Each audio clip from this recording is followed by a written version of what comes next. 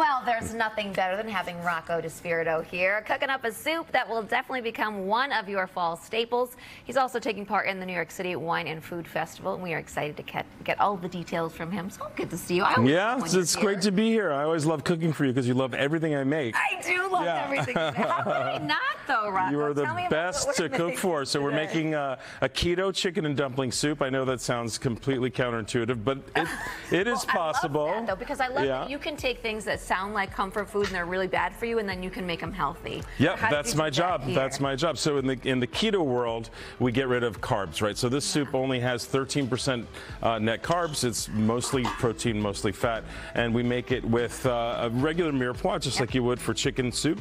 Onions, carrots, celery, garlic gets chopped up, goes into the pot and boils. The nut and seed bread, I love that. The nut and seed bread, don't forget that. Yeah. We finish this with heavy cream. That's how we make it rich and, you know, sort of soul satisfying for the fall that's coming up. Yep. And we make dumplings with, get this, I know it's crazy, but it's keto. Yeah. Mozzarella, cream cheese, almond flour, and an egg.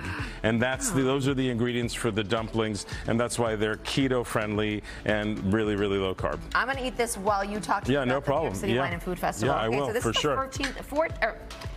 15th annual Food Network, New York City Wine and Food Festival. Such a long name, but we got it all in.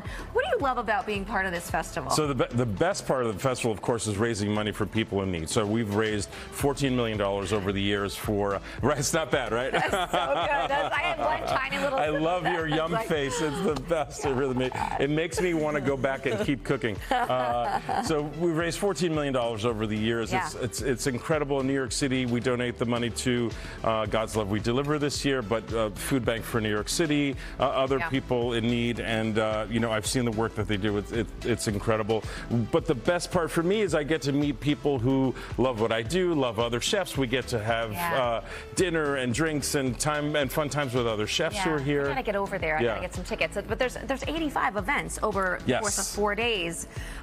There's a lot of Food Network personalities, a lot of chefs there. For sure. Yours is already sold out. But what are some other ones that we should be excited for? Yeah, so there's a vegan dinner with J.J. Johnson, with Lulu Vanderpool. There's a dinner with Michael White, with Alan Allegretti. There's still some that are not sold out, which is unusual because these events usually sell out very quickly.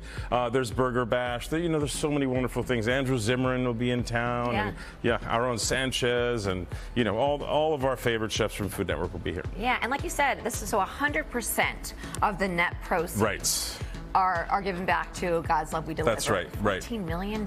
Yeah, over the years, $14 million.